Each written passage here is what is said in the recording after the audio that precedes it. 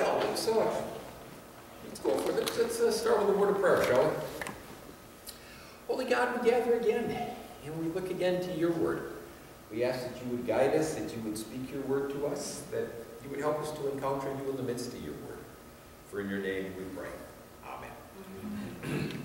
Well, tonight's the night. It's the last night of our study, and tonight God is going to speak.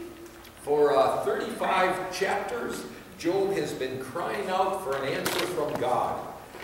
Tonight he's going to get it, and it's not quite what he's been expecting. Tonight we're going to start with chapter 38 and look at the Lord's answer to Job. Before we do that, let me take just a little bit of time and summarize where we've been again. Just a quick run through the book up to this point. Remember, Job was introduced way back in chapter 1 as a good, upright man. He's a righteous man. He's an obedient man. He's not perfect. He's a good man. He serves God. That's very important to him. And Satan decides that Job should be tested. Satan goes to God and says, Job's really not that faithful. You have simply bought his obedience. You know, you are so good to Job, you give Job everything. He's not that pious. You take those gifts away from Job, he will curse you to your face. And God accepts the challenge. God accepts the challenge, and so Job first loses what? His wealth and his family, and then the second go-around he loses his own health. He is afflicted, his life becomes miserable, and Job does not curse God. Job does not curse God. He gets awfully close to it a few places, but he doesn't curse God. He is devastated. He's out in the city dump. Has sores. He's in horrible health. 3 of his friends come to visit him and comfort him. And so the friends come, and Job cries out to them in his pain. And the friends respond by telling Job that his suffering has to be the result of his sin. Again, we've talked about that. It's a basic doctrine, the retribution doctrine, the retribution dogma, that we get what we deserve. That if we're good, we get good. If we're bad, we get bad. Well, Job is obviously suffering. That means something must have gone wrong. There's got to be some sin that accounts for all that. And so the friends say, Job, whatever it was, repent and return to God. And Job says, no, I have nothing to repent of. This is not a result of my sin. Most of the book is this argument between Job and his friends. It does need to be noted, Job has proved Satan wrong. Satan has said that Job only loves God because of what God gives him. And Job has proven Satan to be a liar. What is apparent in the book, again and again and again, is that what agonizes Job the most is his problems with God. And it becomes very clear that Job really does love God. There is an authentic relationship between God and human beings. So Job has proven Satan wrong, but he has not come through his troubles unscathed. He has sinned. You know, in the midst of all this, he has sinned. He becomes self-righteous. He calls God unjust. He has not trusted God. He has proven Satan wrong, but he's also sinned in the process. Last time we met, 2 weeks ago, we ended by noting there really is a rising crescendo in the book of Job. Job starts out with suffering. He cries out. He argues with his friends. He wins the argument. He defeats his friends in the argument, but he really becomes self-righteous in the process. He demands that God listens to him. Job kind of arrogantly demands that God now answer him. Well, tonight God's going to answer.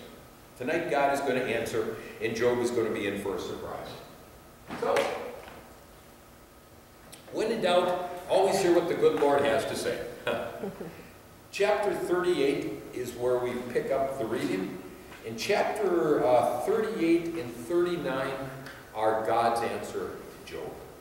38 and 39, God answers Job. Let me read the first 15 verses out of chapter 38.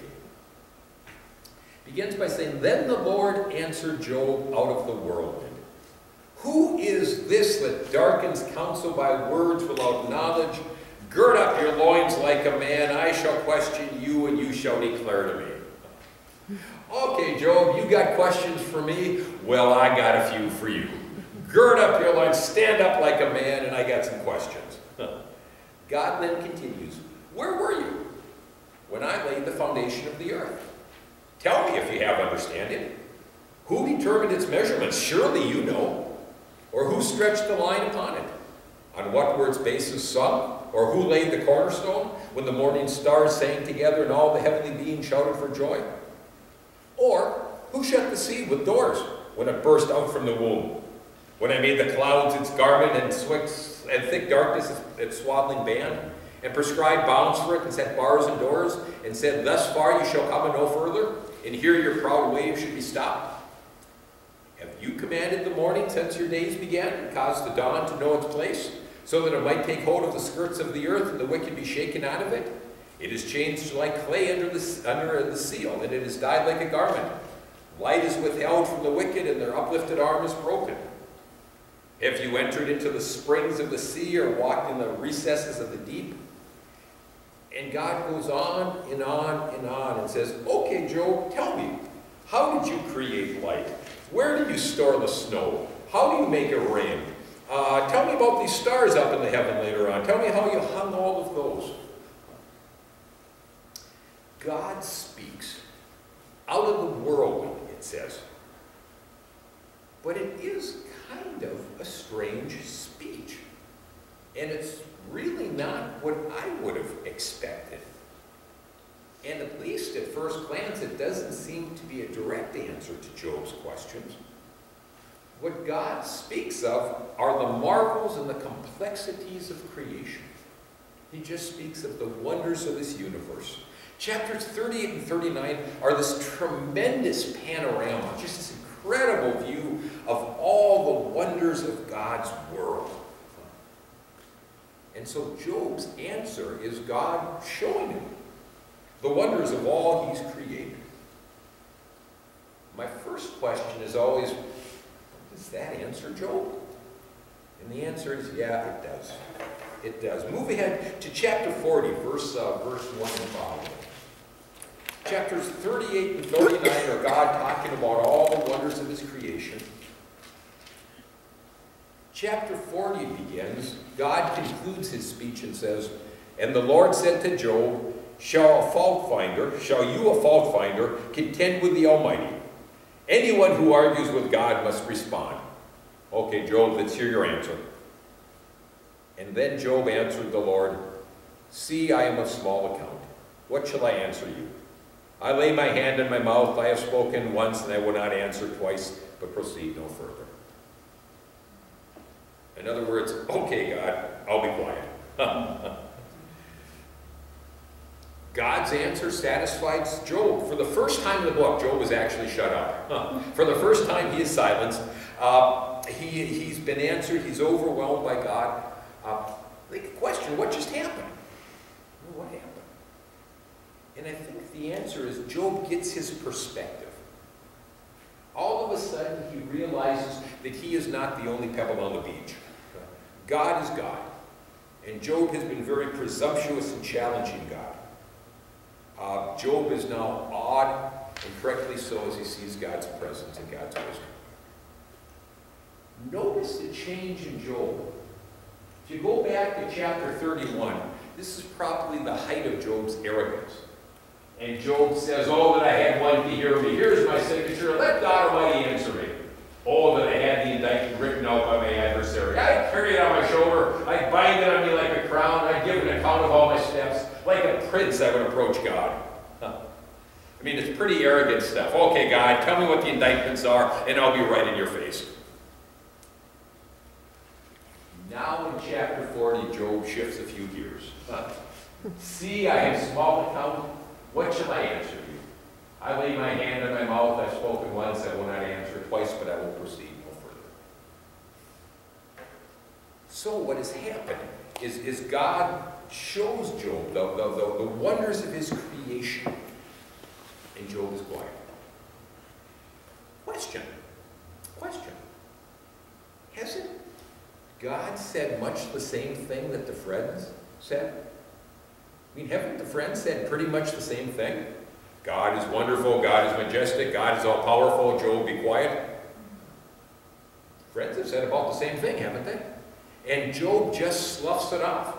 Keeps telling the friends they don't know what they're talking about. Why does God's speech make a difference? I mean, this is not new material. Eliphaz has been sharing this stuff for the last how many chapters? Now, God says the same thing, and Job is awestruck. What happened?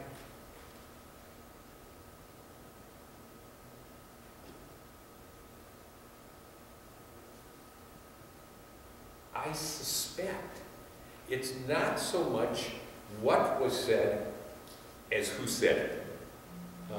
Not so much what was said as who said it. Job all of a sudden is no longer facing words about God, he's facing God. And he realizes in that moment that he has nothing to say. All of a sudden he faces the reality of God, not words about God, and that's overwhelmed. John Stensvog, who I've quoted many, many times, has a quote on all this that I love, and that is that revelation is personal, not propositional. Revelation, our meaning of God, is always personal. It's not propositional. I like that. Now, what I think Stensvog means is that faith is not just an academic assent to certain doctrines. It is not just saying, yeah, I agree with certain propositions about God. It is rather encountering the living God. Faith is not just an exercise in philosophy and reason. It's personal. It's being touched by the hand of God. It's realizing that God is God, and God finally is the one who controls the world. And so what's happened is Job has heard all these words before, it doesn't matter, but now he recognizes that God is the one speaking the words, and he is overwhelmed. God answers Job with God's presence. And that's the answer Job needs. That's the answer he needs. Let's see, the Bible goes on to say that God's speech brings Job a conviction of sin. And I think that's right. Job realizes that what he has said has been sinful. I suspect it also brought Job a realization of joy. That, yeah, the God of the universe does still care and does still speak. And so I think he probably feels guilty and joyful all at the same time. Well, that's chapter 38 and 39. God speaks, Job repents. Should be the end of the book, right? I mean, it should about do it. Chapter that, I mean, that should take care of it. Doesn't end there. Chapters 40 and 41, God does the same thing. Chapter 40 and 41, Job's going to get about the same speech all over again. God is going to continue to reiterate that he is the God of all creation, going to say very, very much the same thing. And I have to confess that usually when I read Job, I kind of get the feeling of overkill. It's like, you know, dear Lord, he's down, stop kicking him. You know, you've made your point, he's on his knees. You don't have to put, you know, it just kind of, okay, you got it, that's enough, yeah. But I think what the author is trying to do is strike a balance. Remember, this is Hebrew poetry. And one of the things that's very important in Hebrew poetry is balance and repetition. And so if you go back to the beginning of the book, God has twice expressed confidence in Job. Satan comes to God twice and says Job doesn't love you, and God twice says, yeah, he does. Now at the end of the book, God twice chastises Job. And so I think the reason for the second speech is to just add some balance. To my modern sensibilities, you really don't need it. For Hebrew poetry, it has an effective balance in the book. And so I think it's a poetic means of emphasizing everything. Well, chapter 40, God is going to do it again. Let me continue on with chapter 40. I did those opening verses. Chapter 40, the Lord says to Job, should a fault finder contend with the Almighty? Anyone who argues with God must respond. And Job says, I'm of small account. I lay my hand on my mouth. I have spoken once. I will not answer twice, no further. And then, verse 6, here we go again. Then the Lord answered Job out of the whirlwind. Gird up your loins like a man. He said that already. I will question you, and you will declare to me. Will you even put me in the wrong? Will you condemn me that you may be justified? Have you an arm like God? Can you thunder with a voice like his? Deck yourself with majesty and dignity. Clothe yourself with glory and splendor. Pour out the overflowings of your anger, and look at all who are proud and abase them. Look at all who are proud and bring them low. Tread down the wicked where they stand. Hide them all in the dust together. Bind their faces in the world below. Then I will acknowledge you, and I will give your own right hand can give you victory. God basically says the same thing. Job, if you're so self-sufficient, if you have the ability to question me and challenge me, then why don't you just take over running the universe for a couple of days? You know, just take over and see how it goes. And the implication is clear. No one, not even a good man like God, like Job, has any basis for challenging God. When it comes to standing before God, none of us have a leg to stand. Well, there's an interesting section. The next verses in chapter 40 are oh, you got this already. The next verses in chapter 40 are kind of fun. Two creatures get introduced. First, in 40:15, there is Behemoth. Look at Behemoth, which I made just as I made you. It eats grass like an ox. Its strength is in its loins. Its power is in its muscles and its belly. It makes a tail stiff like a cedar. Its sinews of its thighs are knit together. Its limbs are like bars of iron. It was the first of the great acts of God. Only its maker can approach it. Sounds a little bit like a hippopotamus. Verse 40 or chapter 41. He then introduces Leviathan. Can you draw Leviathan with a fishhook, or press down its tongue with a cord? Can you put a rope in its nose, or pierce its jaw with a hook? In other words, God says, can you take care of Behemoth and Leviathan? And the first question we have to ask is, who are Behemoth and Leviathan? And Job scholars have argued over that for centuries. Some scholars think it actually is. It's a hippopotamus and a crocodile. And so what God is saying is, okay, Job, you're so great. Here's two animals I created, hippopotamus and a crocodile. Take over. You know, tell me how you created them. You come to terms with them. Tell me if you can control the hippopotamus. You know, it's just God again putting it in his place. Other scholars think that Behemoth and Leviathan are actually more than that.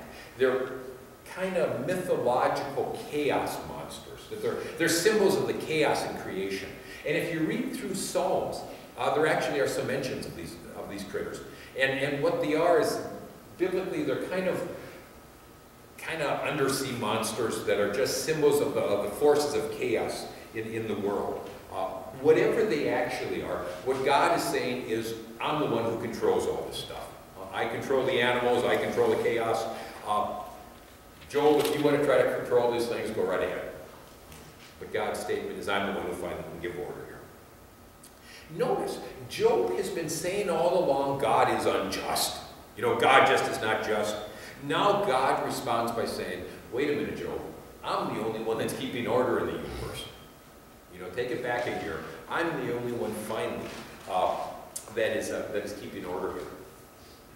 And again, the gist of the second speech is the same as the first. God alone is in control of the universe, and God doesn't need to answer it anyway. And again, Job submits. Job again submits.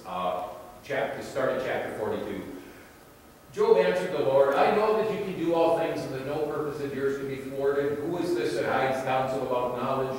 That's a quote that Job had uttered earlier. Therefore I have uttered what I did not understand, things too wonderful for me, which I did not know. Hear and I will speak, I will question you, will you declare to me? I had heard of you by the hearing of the ear, but now my eye sees you. Therefore I despise myself and repent in dust and ashes. And so now Job is truly contrite. He repents. No, he is not repenting of any gross sins that he had done before his calamity. He was a righteous man. But he is repenting of what he said in the midst of his calamity. God is unjust. God is not to be trusted. God is out to get me. All of those indictments Job now realizes are wrong. And he realizes that being faithful now is trusting God in the midst of everything, even with appearances to the contrary. Three observations. Three observations about this chapter. First one is, and I love this, the answer for Job. The answer for Job is not an intellectual answer, but a religious one. Job never learns why he suffered. He never gets to read the prologue. Job never learns why he suffered, and it is God, not a logical explanation, that brings peace to his heart. Job's answer was not sight and understanding, but faith. It's not an intellectual answer that satisfies Job. It is the very presence of God that satisfies Job. And I suspect we've probably got some people here that can relate to that. I see that in pastoral work all the time.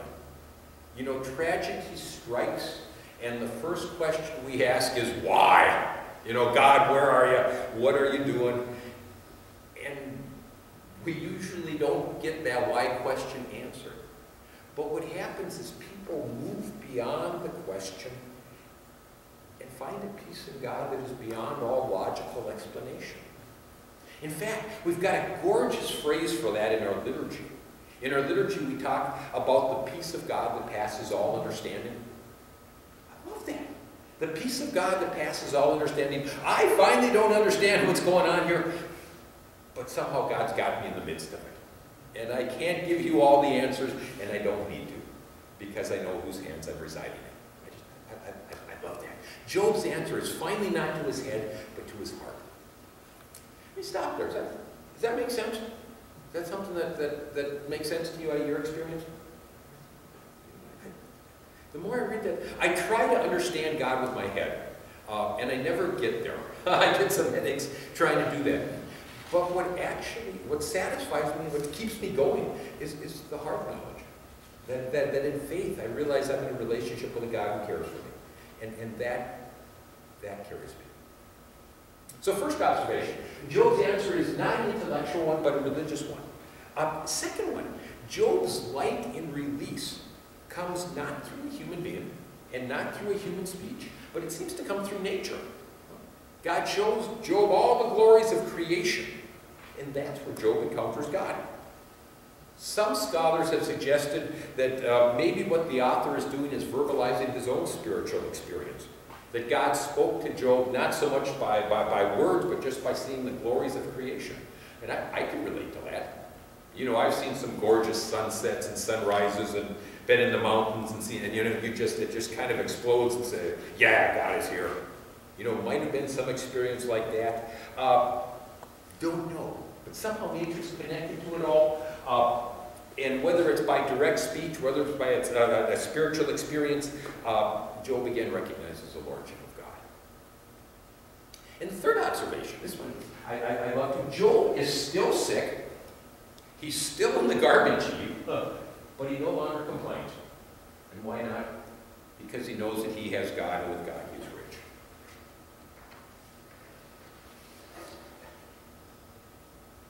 Questions on that? So far, so good.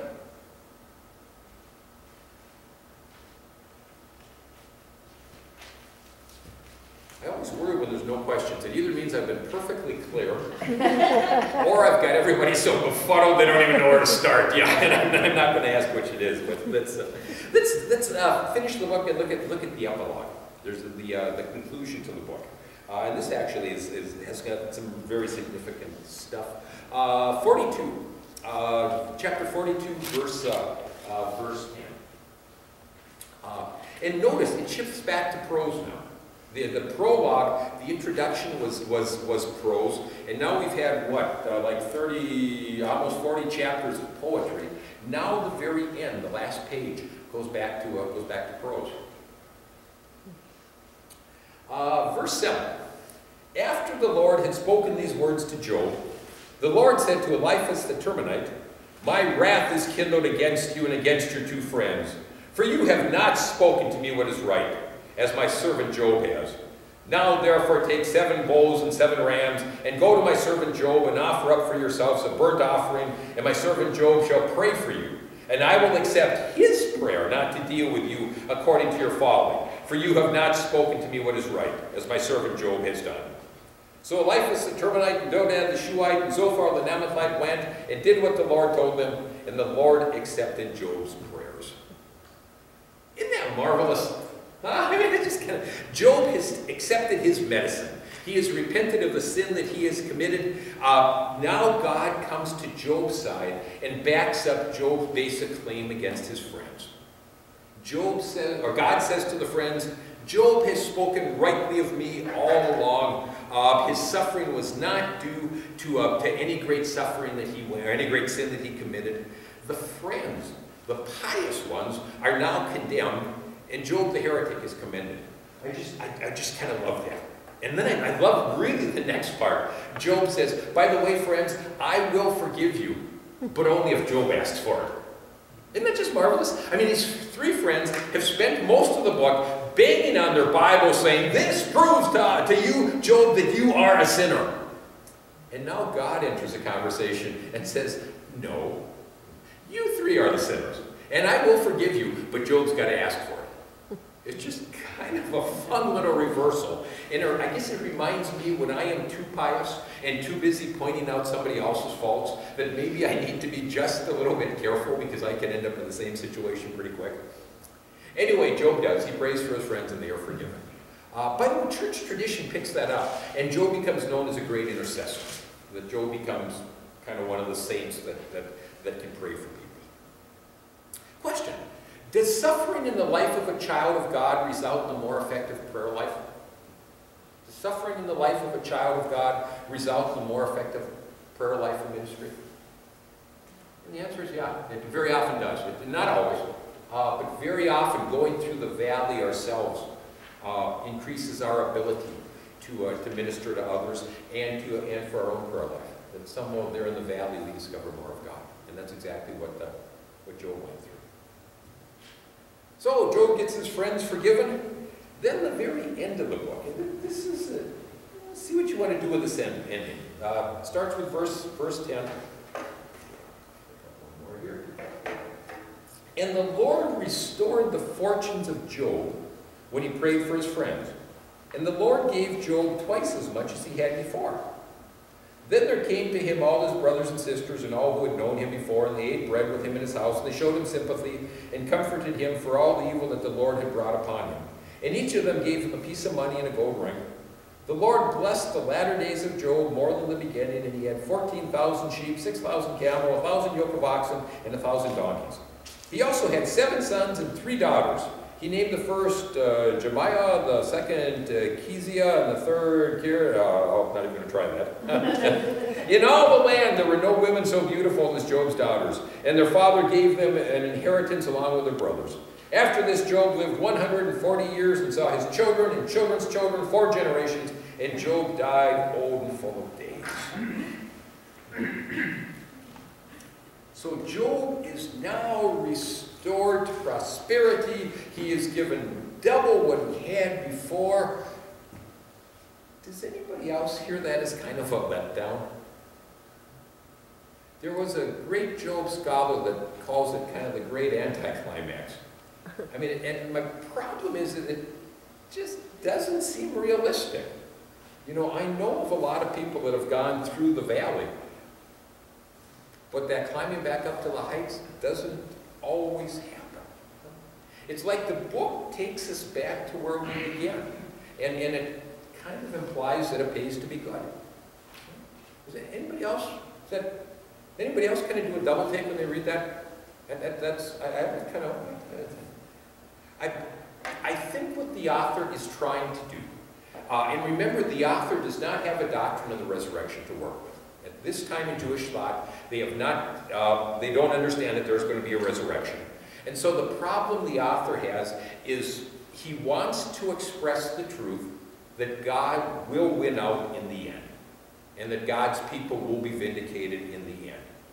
And the only way he has to express that is in materialistic terms. He wants to tell us that yes, we will suffer, you will win in the end. I suspect in our day, the language we would use is, yes, you will suffer, but there will be a resurrection where you will share in the full glory of God. I mean, we use that language. We certainly use that language. And I think that's true. The problem that the author has is he doesn't have a resurrection to work with. And so he wants to say that, yes, God wins in the end. God's people will always be vindicated. And the way he ends up doing that is with a materialism. Yeah, Jim? This is not important, but what do you do with 1,000 donkeys? I was going to say, yeah, you don't need it. At least the cloud could milk them. Yeah, the numbers, you go through the numbers and it's like, that's okay, God, thank you, but yeah, maybe this isn't a blessing. Like, no, what is it? It's, 1,000 donkeys, the 14,000 sheep, 6,000 camels. Yeah, what do you do with them? Yep. I mean, the numbers just get a little crazy. Yeah. And I think the point is, again, that God will vindicate his people. God will vindicate his people. And the modern, if Job were written nowadays, I would probably talk in terms of a resurrection. You know, that this is what awaits. Okay, so that's a conclusion. You with me on that? Question. Does the ending reinstate the retribution doctrine? Okay. Does the ending reinstate the retribution doctrine? Remember, the issue in the book is the retribution doctrine. The good will get good, bad will get bad. Job has just spent 40 chapters refuting that, saying that is not always the case. Okay. Question. Are we back to that? Are we back to that? Only if you live long enough. Only if you live long enough it'll work, okay? If you live long enough, okay. Let me suggest we're not back to the retribution doctrine because there is something really radically different going on here. And that is, the retribution doctrine is works theology, right? We get what we deserve. It's works theology. You will get that which you earn. You've been good, you get good. You've been bad, you get bad. We get what we earn, what we've earned. We earn our own blessings. Notice at the end of Job, Job's blessings are a gift of sheer grace. Job hasn't earned anything. In fact, he is a sinner. He is unworthy. Job says, I despise myself. Job recognizes that he is nothing, has nothing to offer God, and yet it is on the sinner that God now bestows his gifts. The unworthy one is now blessed by God solely as an act of God's grace and love. It's kind of a surprise ending. Namely that now the sinful one, the one who acknowledges his own sin, is now blessed and prosperous as a free gift of God. That, my friends, is what we as Lutherans call grace. St. Paul hasn't written his books yet about how grace is central, but Job's got it. That one of the incredible newses of the Bible is that God blesses sinners like Job and you and me. It's not what we deserve. It's not retribution doctrine. It's a gift of grace. Benji? If he had not prayed for his friends, would God have blessed him? Question. If Job had not prayed for his friends, would God have blessed him? I don't know. I don't know. It is interesting the way that's worded. I mean, it seems like the prayers for the friends are essential. I don't know. I don't know. And the Lord restored the fortunes of Job when he prayed for his friends. I don't know. I think if Job, I would think it's safe to say that if Job had not been able to forgive his friends, he never would have found the healing he needed. You know, one of the neat things about forgiveness is it always heals us as much as it does the other person. And so if Job can't move into forgiveness, then I guess in a sense he's never going to find forgiveness for fullness of life. You know, when you can't forgive, that finally eats away at you at least as much as the other person. So, interesting. Yeah, is that part of what Job needs to do in his own terms? Other responses to that? I just find it's an interesting twist that they're arguing all along the good get blessed, and now at the end, it's the sinners that get blessed. But boy, St. Paul's going to pick up on that in the New Testament and turn that into what we Lutherans call justification by grace through faith. Beautiful, beautiful theme in the Bible. So the epilogue, a couple of points. I think it says, number one, God is good in spite of all appearances to the contrary. That there will be times in your life when you really doubt the goodness of God. And what the epilogue says is God is good in spite of all appearances. And second, I think it says that we now live by faith. Someday that faith will be turned into sight. We now live by faith. Someday that faith will be turned into sight. Most likely for us it'll be in a resurrection, not quite as Job experienced it, but the day will come when we experience our faith is sight. One last quote. And this is always John Stanzvog's summary of the book of Job. I think it's probably in the Bible studies I handed out. But Stanzvog concluded most of his studies by saying, Job suffered much, not for any fault of his own, but for purposes hidden from him. As a byproduct of the suffering, Job deepened his knowledge of God, as have millions of readers through Job. Can he say that God is unjust? What is behind the book is the love of God.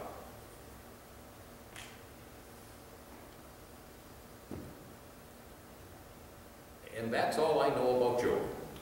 So let me stop and ask for questions.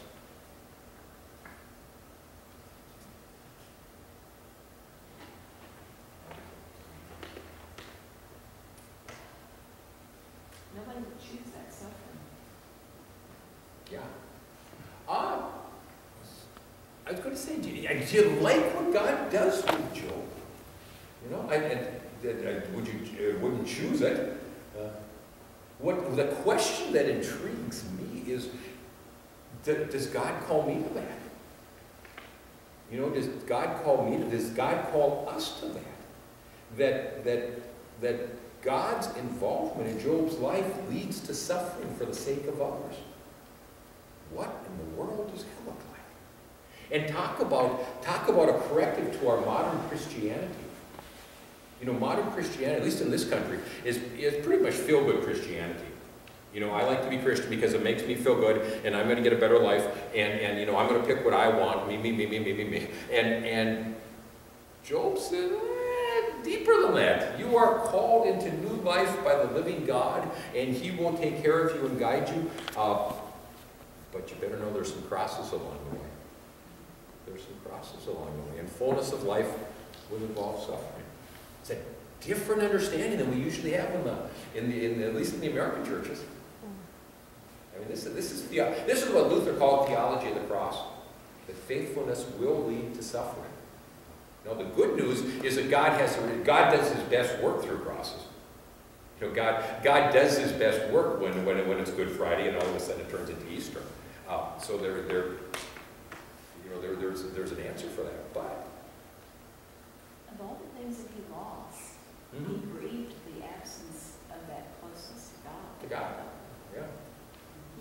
He suffered the losses of so much, but it was the loss of the relationship that he missed. Yeah. The only thing I know is that if you want to hold something, you have to hold it with an open hand. Okay. You know, the things that you try to grasp are the things that are going to be most painful when they're taken from you. I mean, it brings up that finally the only thing I have to build my life on is my relationship with God. There are so many other things that I value, but I'm not guaranteed them. I mean, even that which is most, my family, you know, my intimate relationships, they're going to change. My spouse will pass away, or I will pass away. I mean, all that is transitory. What Job kind of says as a bottom line is all that you can depend on is God. And the book says that's enough.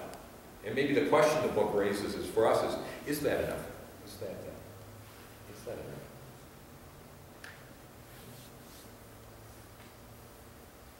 Kind of defines our personal growth. That we have to go through suffering in order to grow.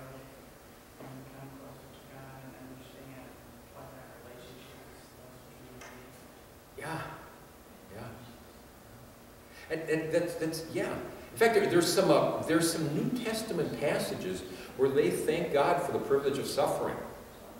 That they have matured to a point where God is willing to invest in them and let them suffer. Think of that for the modern church, yeah. Blaine Davis preached a sermon on that. And he talked about that conflicts and problems in the congregation might actually be a healthy thing. If the church is really healthy, there's never any issues, and da-da-da-da-da. And Blaine was saying, well, maybe that's our time in the wilderness. Maybe congregations have to go through that wilderness time as God purifies, and eventually you do get to the promised land. But it's in that suffering and struggle that you learn what it is to be faithful. Oh, does that not work with any of the self-help books you're going to get on congregational life over at Barnes & Noble's? But it might work for Scripture. What's that look like for us? For us, for congregations, individually, corporately.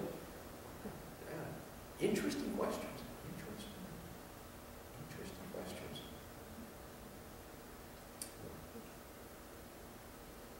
Other thoughts? It is, and that's one of my, and I read Job, and my question is always, is this fair to Job? Is this fair to Job? And I think the answer is God's got a much bigger picture in mind. That I tend to think very individualistically. Is it fair to me? And I think one of the things Job says is it's a bigger picture. There's a whole community there. There's a whole that maybe what I suffer benefits somebody else. And I would say too, I don't know that this suffering for the sake of others to find fullness of life is such a foreign concept to us. And my where I say that is, ever been a parent? I mean, parenting involves probably more suffering than any other thing I've undertaken. When they're little, you go through weeks with no sleep. Then they turn teenagers, and you go through months with no sleep. It's a giving, it's a suffering, it's an emptying of yourself, and yet, I think I'd say it's the most rewarding thing that I've ever experienced. Somehow through that suffering love, that giving love, I find a whole new life. So I think we've got some analogy. We kind of, parts of life, we know how that works. And how do we keep going down that path?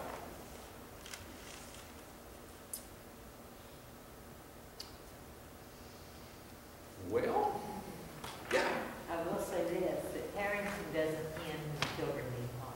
Yeah, I had that naive idea too. I get my last one through high school, then we were done. Yeah. Now you just worry about them long distance. Yeah, we're the great-grandchildren now. And it doesn't get any easier. Yeah. But it is somehow suffering and joy are not out there. They somehow connect. And we experience that, I think, in our lives. And Job brings that together. Pastor, that last sentence up there pretty much explains it all, doesn't it? Yeah. It's the love of God that pulls it all together. It looks like Satan is pulling all the strings, and in the end, it's God who's done it. I just ran into that in we had the meeting in Columbus, and one of the pastors up there said his analogy of God is a master weaver. People are they weave all these beautiful things. And he said that, we make our mistakes and we goof things up and we don't do things right. And God in His grace just manages to work all that into what He finally creates as a masterpiece. That, we sin, we blow it, and somehow, and we don't want to minimize that, but somehow God is even able to weave that in. Boy, that's a neat illustration for God. That is just kind of like that. What do you think it would be like if there wasn't Satan? If we didn't have Satan out there doing his dirty works? That's an interesting. What would it be like if we didn't have Satan? Yeah, I mean, for God to give us His grace against all that stuff. I mean, my flip answer is we human beings might take over the job. I guess that's heaven, huh? No We else. fall back on human nature and just desperately. Which is Yeah, the human heart is desperately wicked. I'm never sure where human evil leaves off and Satan begins. Yeah. You know, I can never quite, you know, you see some of the crazy things that people are capable of. And where is it human evil, where is it Satan? You know, World War II, you know, the Holocaust and all that, you know, where was that human evil? And where do you say it's satanic? I'm not sure, but it's sure a mess. Yeah. Unfortunately, it's very commonplace. Yeah. It's a commonplace. You The, just- where did I see it? Sunday morning show, they were saying how many ordinary people in Germany actually participated. That it was not isolated to famous camps, that there were thousands of camps, neighborhood camps. Yeah. That it was so common that there's no excuse. There was no one back then. Eberhard Baker, the closest friend of Dietrich Bonhoeffer, I heard speak years ago, and he said most of us chose to be stupid. We just chose, we didn't want to know. Yeah. That's what's going on right now in the world. I mean, it's what it is. Every day you look at that. People are just out now. Well, let's leave it at that. Please, I think if Job does anything, it keeps you pondering. Thank you for your patience and everything. Let's close with a word of prayer, shall we? Lord, we continue to come with questions and wondering, and we confess that we will do that for as long as we're on this earth. And yet we thank you that you continue to hold us and guide us and support us. Remind us of that again and again. We need that assurance. And lead us always closer to you. Remind us that you are the one who gives life, and you give that abundantly. For in your name we pray.